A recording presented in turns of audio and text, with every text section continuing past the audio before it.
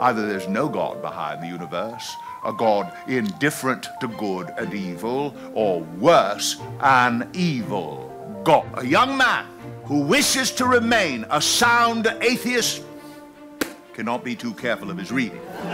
That experience with Phantastes is, in a sense, the central story of my life, the search for an unsatisfied desire, a desire more desirable than any other satisfaction.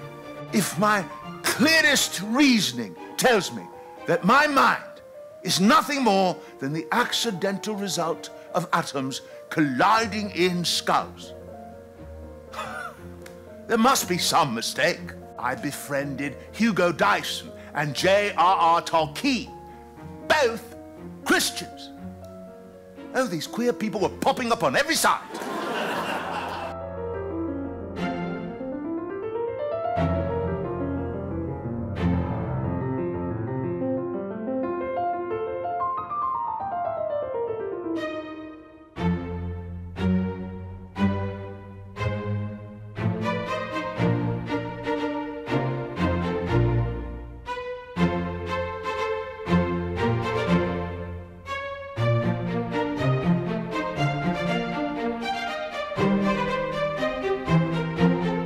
If Hamlet and Shakespeare could ever meet, it would have to be Shakespeare's doing.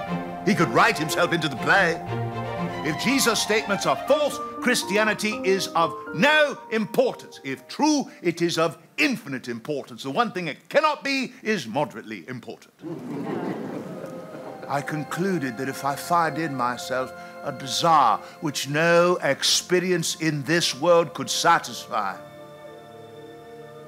the most probable explanation is I was made for another world.